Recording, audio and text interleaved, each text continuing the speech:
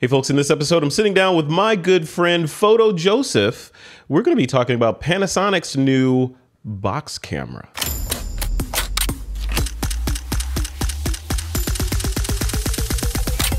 This is Twitter. Hey, welcome back to another episode of This Week in Photo. I'm your host, Frederick Van Johnson. Today on the show, the distinct pleasure and honor I have of sitting down with my buddy, Mr. Photojoseph of a YouTube channel by the same name. We're going to be talking about Panasonic's new box camera. It's an interesting new enclosure. It's micro four thirds for a camera. It's targeted at people, I would say, like Photojoseph, that are sort of playing in that filmmaking, cinematography, high-end world, and less of the world of people like me that use cam links and that sort of thing. So Joseph, welcome, man. How's it going?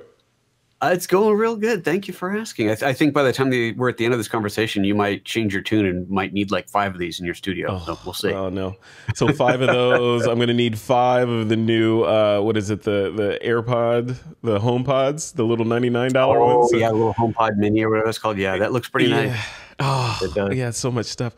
So many toys, so little money. Sweet. That's what it comes down to.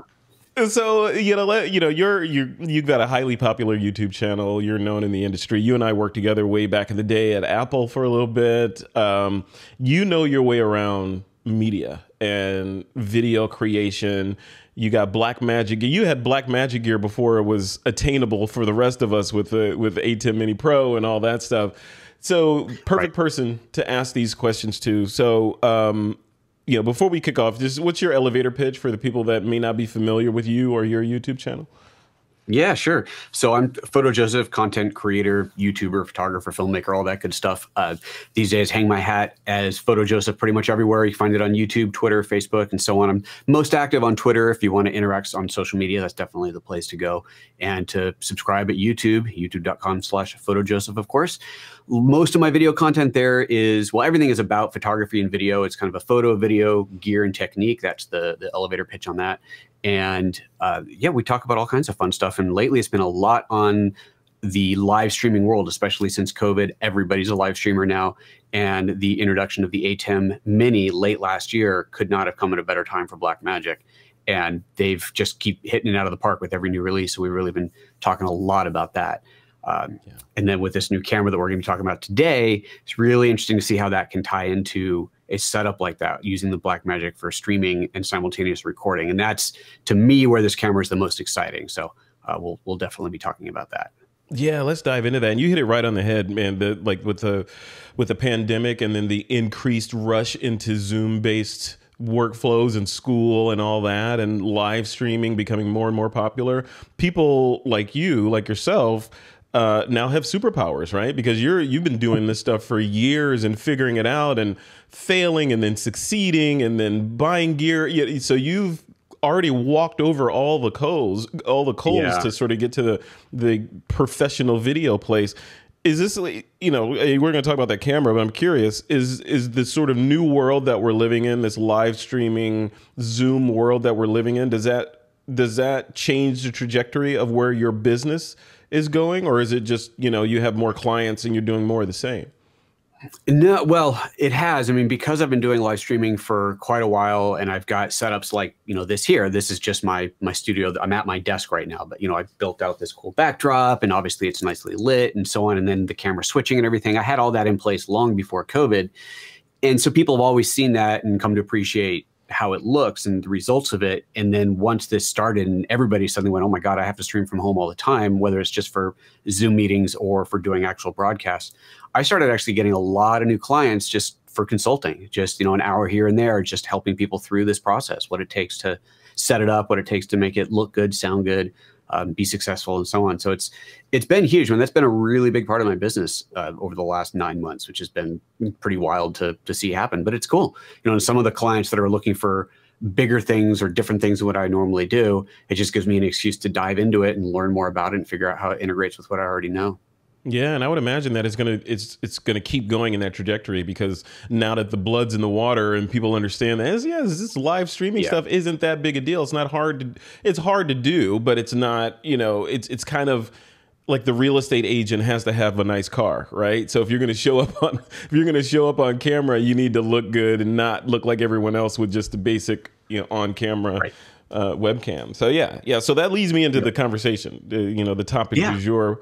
Panasonic, like I said in the intro, there announced this new box camera, which is it's a box, right? It's a box with the corners shaved off of it. It's got a micro four thirds lens on it, and a bunch of other doohickeys on it. So I'm gonna play the, you know, the Luddite guy in this conversation, you know, to some degree. I love this stuff, but you know, you and I have had this conversation before. You are, you know, BBC, CNN, NBC, whoever over there in your space, and I'm just the guy with a home office and some lights and a good camera, and I want it to look great. I would be your client if I didn't know what I know now. I would be your client. Right. Like I want my stuff to look good, but I don't want rack mounted stuff in my home or anything like that. Who is this camera, do you think, in your opinion? I know neither the disclaimer is neither one of us has had the camera in hand. We're looking at the specs. Unfortunately, no, not yet. Yeah, we're making inferences. So hey, Panasonic, send Joseph one of these cameras. He needs. so I mean, who's I'm an ambassador. I'm not sure why I haven't gotten my hands on one yet, but that's why, you know what? It's funny. That's why I reached out to you. I just assumed that you would have had one like 6 months ago, you know, and you were like, oh yeah, I've been using that forever. It's great. You know? Well, I definitely was talking about it 6 months ago, but no, I know. Well, who knows? You know, there's very limited availability right now. I'm sure they're not shipping yet. So, right. Yeah. Still not shipping yet. So I'm sure that has a lot to do with it. Sometimes I get hardware early, sometimes I don't. But anyway, but yeah, let's talk about what this thing is and who it's for. And who do you think it's for? Is it for the filmmaker, or can the regular Joe like me get it? Well, that's the crazy thing, is it's so versatile. It's a pretty unique type of camera, right? There's not that many manufacturers making box cameras like this. And the term box camera, for anyone who's like, what are you talking about? The idea is, well, first of all, it literally looks like a box, like a small cube in your hand, but it has no viewfinder, has no LCD, it has no grip, it has none of the stuff that you would normally associate with a camera. It is basically the sensor and enough space around the sensor to hold the lens mount, the electronics that are required to run it, memory card, and then a place to attach a battery. Right? That's kind of, it's not an internal battery, right? It just attaches to the outside of it. So it's as small as it can possibly be, with still having what is required. Obviously, things like the lens mount, and you can't make it physically smaller than the lens mount for obvious reasons, or smaller than the sensor. But beyond that, there's just not that much to it. And the idea is that you can add to it what you need. And there are plenty of situations where, yeah, if you need a kind of traditional camera rig, you could put this into a cage so you have a handle. You could mount a monitor on it so you can see what's happening. You could mount a battery pack or a big external power source. You could mount a follow focus rig. You know, you can mount all of that stuff to it, but there's a lot of situations where you only need some of that or don't need any of it, in which case you now have something that's a lot smaller and lighter. So on the situation where you don't need much of anything would be mounting it to a drone. Right. We think of drones as like a Mavic or something, where you've got the all-in-one, it's got the camera built in. But on the higher end, there's a lot of in the drone world where you add your own camera to it. And so, you know, you can get a drone that will fly a red, right? That is completely possible. So you have a bigger drone that you can mount a camera on. The lighter the camera is, the longer the drone can fly. And so if you've got a really good quality, small, lightweight camera that you can put on a drone, you can either put it on a smaller drone or fly it for longer with a bigger drone. And that just gives you more options than you would have than if the camera weighed twice as much. So there's stuff like that that's very interesting, where it's clearly not for everybody, but that is a definite use case. Anywhere you want to put the camera, where it just, like in the corner of a room, where who cares if it doesn't have a viewfinder or an LCD? You wouldn't be able to see it anyway because it would be backed into the corner. So why have it? Now you have a tiny little camera that you can stick in the corner, and then you can run your monitor off of it separately so you can see what's going on and configure it and so on. So there's lots of different uses. Top-down camera, great use for that. You're not going to stand up, you know, looking through the camera. You'd much rather be down at your table looking at a monitor that camera sees, and being able to adjust things, make your changes without having to climb up a ladder and look down on the camera. It's just tons of uses for it. But you, okay, so devil's advocate, I'm looking at it now, and I'll you know, put some B-roll of the shots in for people to see, but I'm looking at it on B&H right now, and it's $2,000 for this body for Micro Four Thirds. So me, you know, again, just guy at home, I'm like, yeah, it'd be great to have some of these on my desk. Like I could do a down shot when I'm showing something. Like, you know, my Blackmagic ATEM would love these. I'll just run a bunch in there. But then my brain goes to, why don't you just go buy some old G7s? They have a Micro Four Thirds sensor on it and a lens for a couple $100 and plug that in. Is it really going to be that much different? So what do you say to that? I mean, what's the use case, or is it just not for me? It's, well, again, you know, price point depends on what you're used to, but you have to consider what the camera is. It is effectively a GH5S, which is a $2,000 camera, right? Take away the display, the monitor, the viewfinder, the internal battery, the grip, and all those things you take away from it. Add to it Ethernet control, SDI, I remember off the top of my head, what dual, oh no, it has the dual native eye. So full Vericam log, full vlog, and a few other things to it. And the price kind of goes back up. And so it balances out. And so, no, you don't need as just a cheap webcam over the head, over the top camera. You certainly don't need all of this. But if you're doing something that's more broadcast level, then it starts to make a lot more sense to have that level of control. I'll give you an example of a job that I might be getting. Well, I'm working with a client on a possible event, so I'm not going to go into details of what it is, but we'll see if they actually pull the budget together for this. But they want to do a live broadcast event that is going to be 3 locations, one venue, but 3 different locations: a stage, an MC, and a live band, which would all be in separate places, all being broadcast live. And so that's because of COVID. Everybody has to be quite far apart. So I have to have long cable runs to all the cameras. So that means SDI right there. It's, you know, immediately it's SDI for long cable runs. And I need to be able to control those cameras. So long Ethernet back, and I can control, I think it's up to 8 of these cameras from a single computer. I can see what the camera sees, make controls to exposure, focus, and so on, all from a single workstation. So I'll be able to control a series of cameras that are scattered all over the venue from one location. And obviously if I needed more than 8, then I just have 2 computers and, you know, have multiple computers there. So that type of possibility is something that you just can't do with a conventional camera. Suddenly something like this makes a lot more sense, and that $2,000 price point is nothing for that. It's it just goes into the budget, right? Yeah. So stuff like that is extremely interesting, right? And so then you've got, okay, so I can control this camera. I get a HD signal over SDI that I can run back into my ATEM switcher, and I'm doing the live switching event. Simultaneously, every camera can be recording 4K internally. It could be recording 4K log if I wanted to, so that I get full quality for later re-editing, recolor grading, you know, redo the entire show in post, but I still have the full live version that was in HD that was broadcast live. And again, having that complete control from a single, you know, be able to sit at a command center, controlling cameras that are spread all over the venue is pretty crazy cool. Yeah. Okay. So devil's advocate. So you mentioned the ATEM, and I have an ATEM Mini Pro here that's running this camera right now, which is a GH4 Micro Four Thirds. Why not get Blackmagic gear and plug into your Blackmagic switcher? Because I know you can control those cameras from the ATEM as well. Would this be an alternative to that, or does it make sense to stay with the same brand? There would be advantages and disadvantages to either one. So this camera, the BGH1, the box camera, records internally. I know, right? Records internally. The Blackmagic camera, you're talking about the micro studio camera, it's called. So it's same idea. It's a box camera, same concept, no LCD, no viewfinder. It does not have internal recording. So that means that you have to attach an external recorder to that, assuming that you want to do the recording for re-editing later, right? So you got to have an external recorder on that, which you obviously want to do 4K. So, you know, you're talking, what, $700 or so for an external 4K recorder that'll give you that pass through so that you can get that data off to the switcher as well. So that part of it, the cost is no longer cheaper at all. In fact, it's probably even a little bit more by the time you have the recorder. So in that regard, having that internal 4K recording is great. You do lose the ability to control the camera from the ATEM. So if you're using Blackmagic cameras, you have color correction control on the ATEMs. You can control the camera, but you're looking at a considerably smaller sensor. So that's one of the other big disadvantages. You're looking at it's a cropped micro four thirds sensor.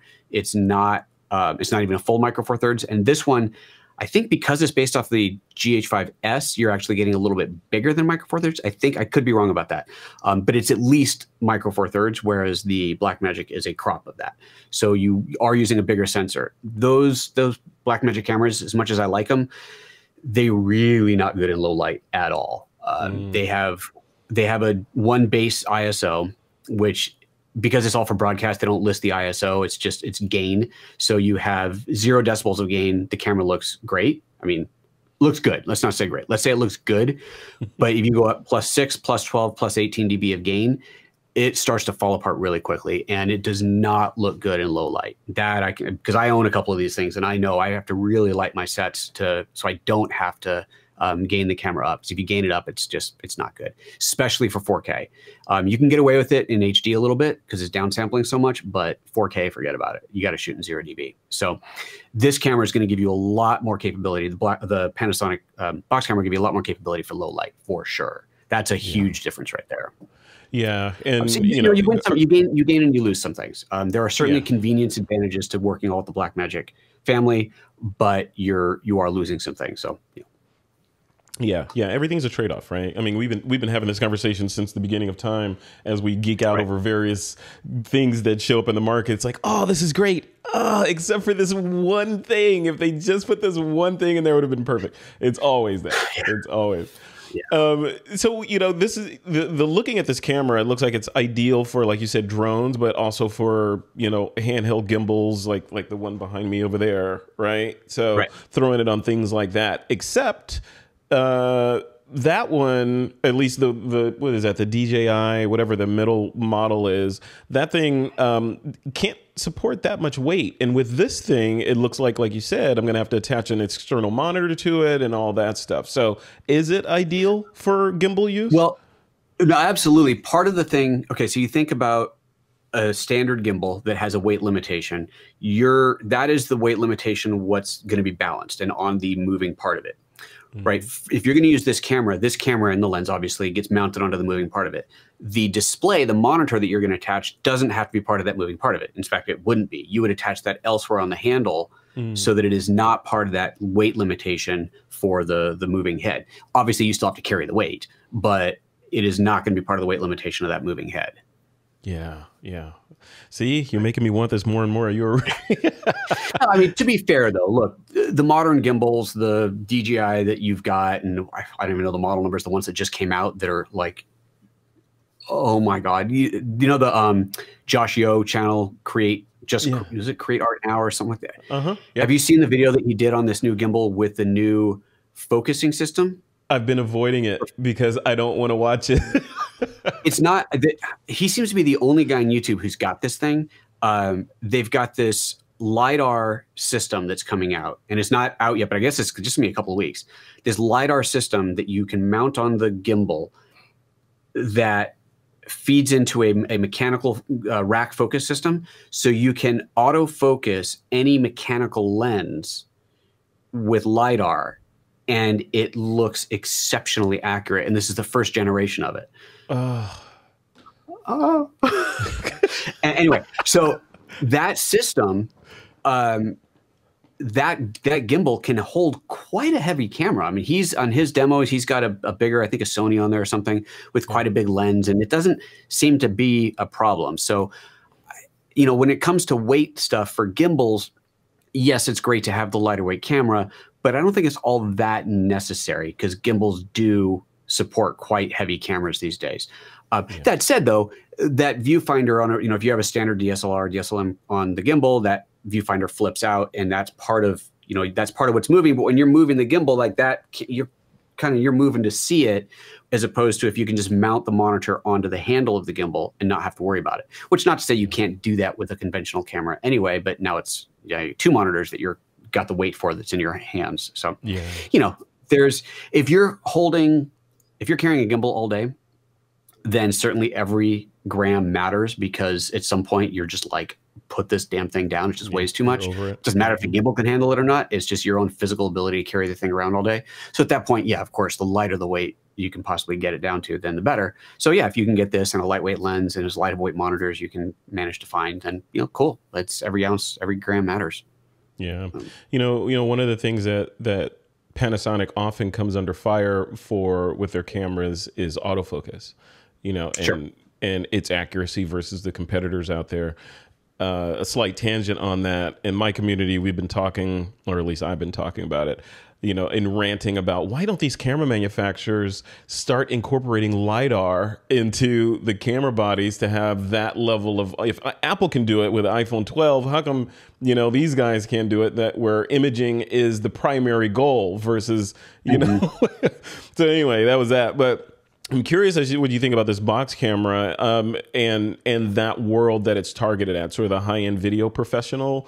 Is autofocus a requirement, or accurate autofocus a requirement in that world, or are video guys all manual all the time? I would say film guys are all manual all the time, but that, film guy versus video guy is a pretty blurry line these days. Look, every tool that you can have is to your advantage. The more tools you have, more features you have, the more options you have. You don't have to use autofocus because you have it, but you can't use it if you don't have it. So obviously I would love to see, Sony class autofocus on these cameras.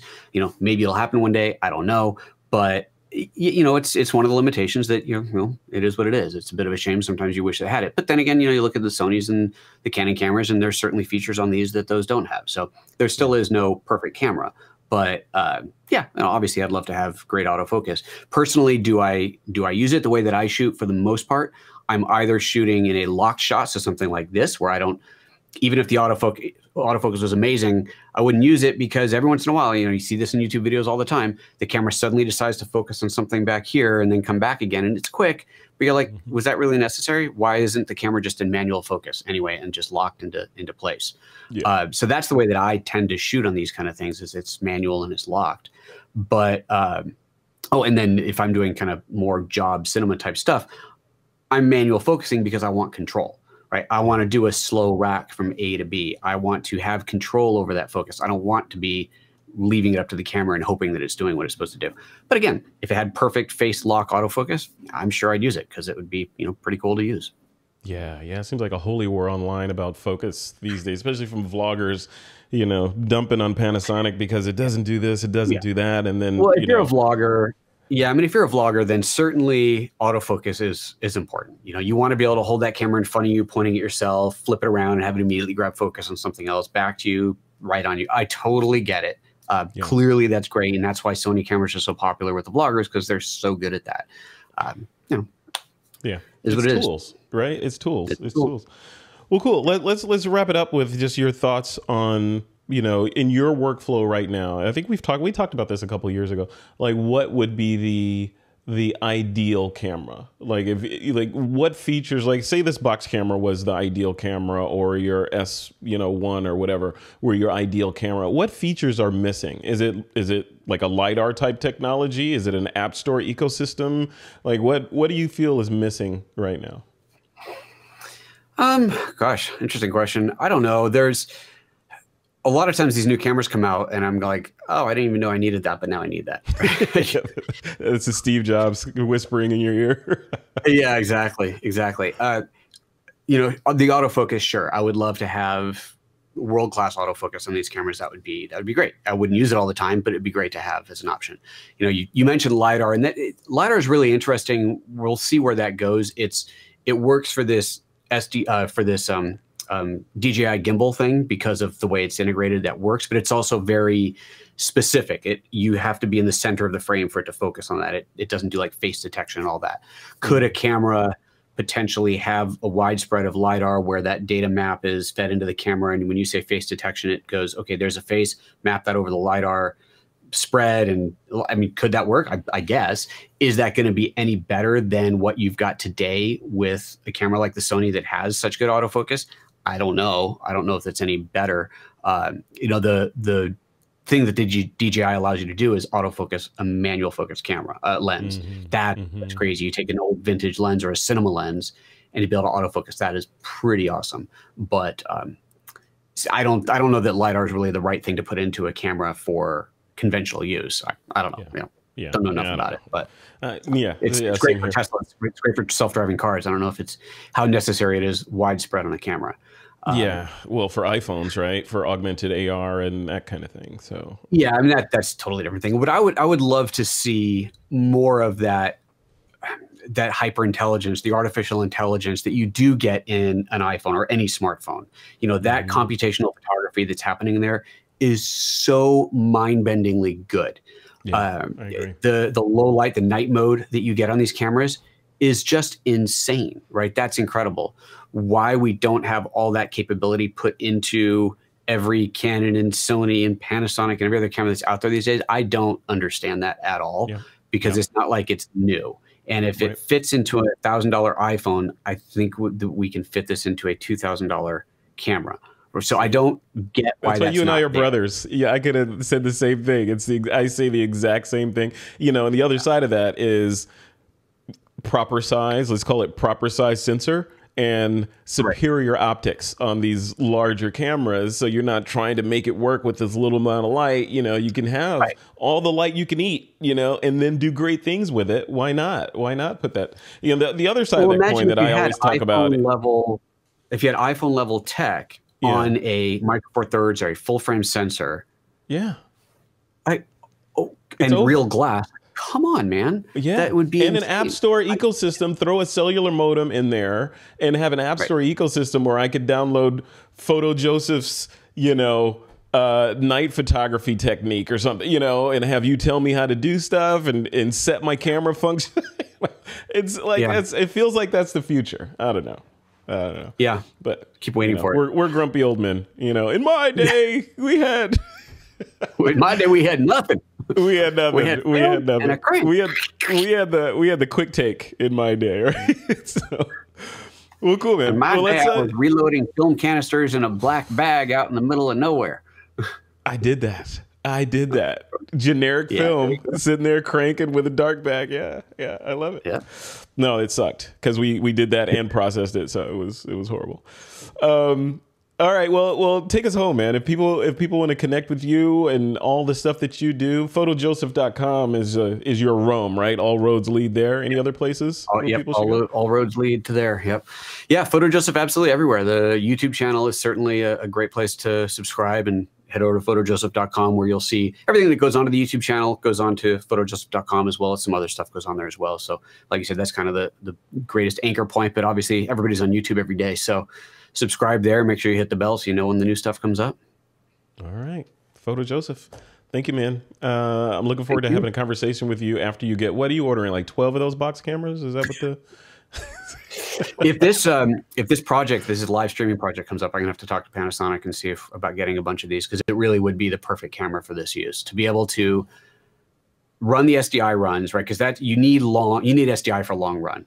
HDMI is quite limited in length. I don't want to go wireless because of the distance, walls between, potential interference. I want solid, reliable connection.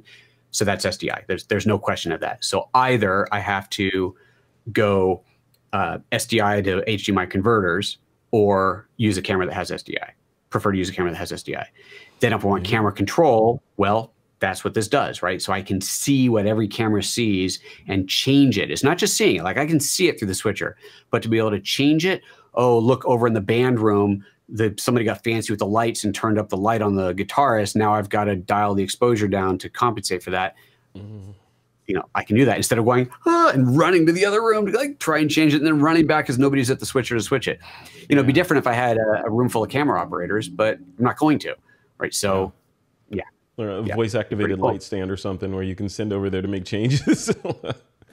Always the way. Yeah, so much stuff. That's why this industry is so cool, man. There's like stuff is always changing, always evolving. You know, one release like this can change your whole loadout of what you're doing for a particular gig. Where you needed all this stuff, now you only need this thing, and you know, it's all good. Yeah. Well, cool. All There you right, Photo Joseph, you have yourself a good weekend. You stay safe up there. You're somewhere in the Oregon area, right? So safe up there. That's where I are. Yep. You be good up there, and we'll be in touch. You and I are hanging out next week. We are doing 2 panels together at the NAB Post Production World thingy where I get to pick your brain on internet stuff and creativity stuff. So that should be good. That's right. And I'm actually doing a session on Wednesday on HDR workflow and delivery for YouTube. Oh, I need to catch that. I really need to catch that. All right. Cool. All right, man. Well, thanks for letting me bend your ear on this. And yeah, we'll talk to you next week. Anytime. Take care, my friend. Bye-bye.